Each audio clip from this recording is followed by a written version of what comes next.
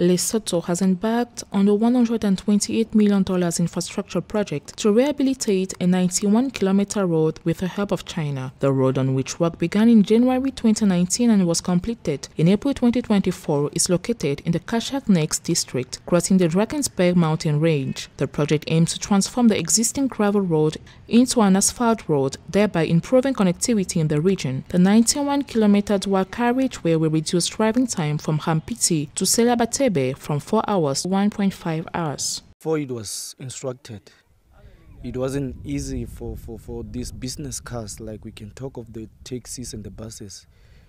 It will take you maybe from town to Ha Mpiti. It would take about 2 hours to travel here.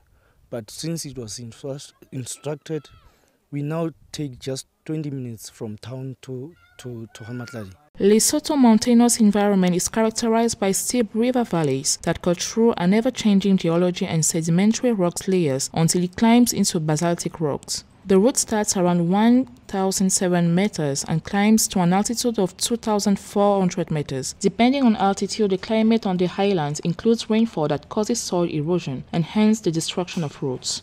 Well, we've gained quite a good experience.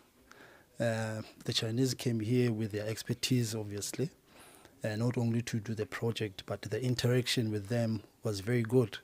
So I think what we have gained from this project has made us very confident that should we have any other project coming, with working with the Chinese or with the locals, then the experience we have, we are confident that we can do a wonderful job. Lesotho is a mountainous landlocked enclave in southern Africa. The road linking Ha Mpiti to Sehlaba-Thebe will significantly improve connectivity for local communities while stimulating tourism investment in the Sehlaba-Thebe National Park, Lesotho's only World Heritage Site.